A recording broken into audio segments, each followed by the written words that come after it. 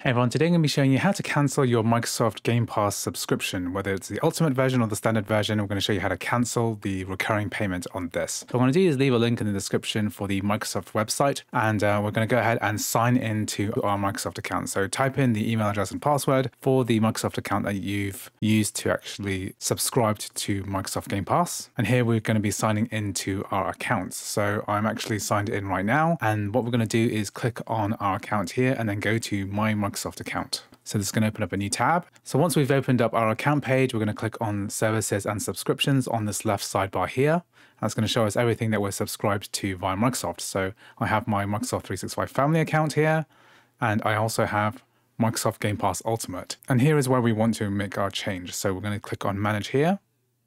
So here we have two options here. We can turn off recurring billing, which basically means that we stop making a payment after the subscription ends. We can also click on cancel subscription here. So you don't really want to cancel your Xbox Game Pass if you want to keep making use of this subscription service. So I don't really recommend doing this, especially have remaining time on your subscription. So it's better just to turn off recurring billing. And here it's saying, do you want to cancel Xbox Game Pass? So what I'm going to do is scroll down, and I'm going to click turn off recurring billing. And it says here, goodbye for now. Our recurring billing has been cancelled. So this is effectively cancelling our Xbox Game Pass.